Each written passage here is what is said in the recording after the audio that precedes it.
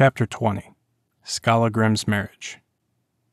There was a man named Ingvar, powerful and wealthy. He had been a baron of the former kings.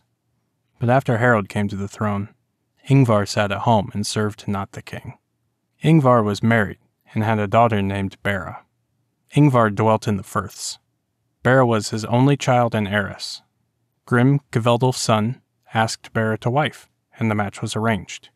Grim took Bera in the winter following the summer when Thorolf had parted from him and his father.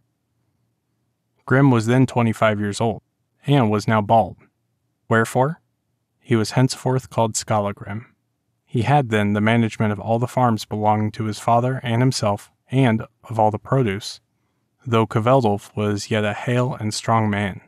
They had many freedmen about them, and many men who had grown up there at home and were about Skallagrim's equal in age.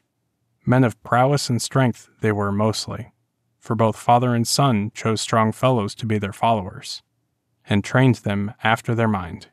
Skallagrim was like his father in stature and strength, as also in face and temper.